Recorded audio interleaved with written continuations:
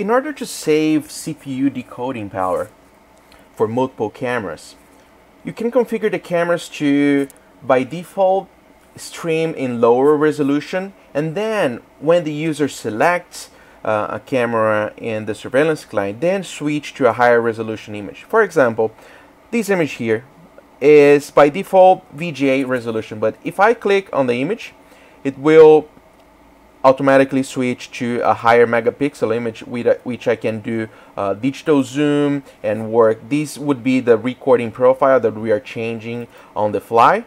And if I deselect the image, it goes back to VGA resolution. So when you have many cameras on the screen, it's just a waste of CPU or GPU decoding power to decode high resolution images if you're not actually using it. So it's a very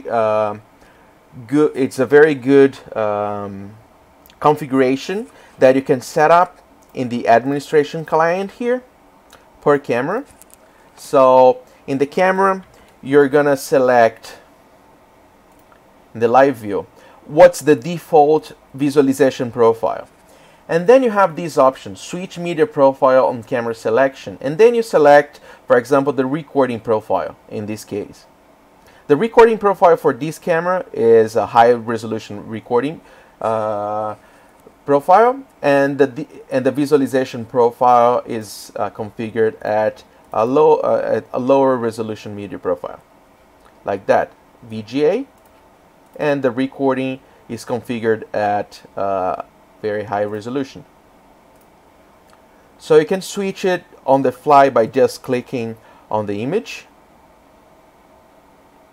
or by using the right mouse button and media profile, and then you change it here, for example. So I want all my cameras to be this is already on the recording. I want this camera to be on recording, and I want this camera to be on recording as well.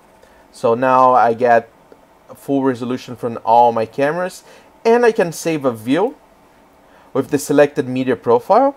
So the next time that I load my view, it also will load the saved and my current selected media profile, which is the recording profile.